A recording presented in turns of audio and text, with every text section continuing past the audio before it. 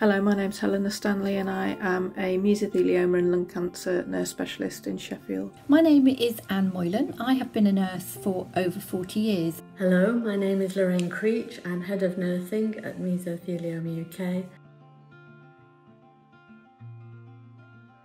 Challenging, all the teams were short-staffed, we all had to work in a slightly different way, be a bit more flexible, and it was tiring. I think we're all really tired.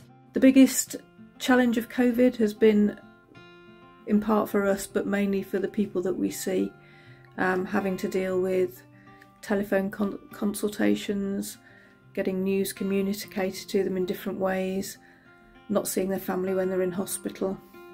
It's been a really tough year supporting and helping people through this pandemic. It is hard to work with people with such a life-changing illness, and I know at first that affected me mentally quite greatly.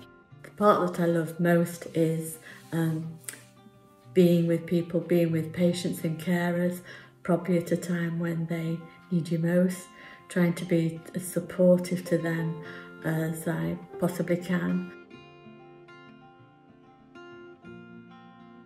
My family are probably the most important and biggest achievement of my life. We've been able to WhatsApp each day, but seeing them and being with them will be a lovely, joyous moment. The thing that I'm looking forward to most after all of the restrictions are lifted are just the simple things, really. Being able to see my family, spending time with my grandson, and just being able to do things that at one point seemed perfectly normal and I think we took for granted.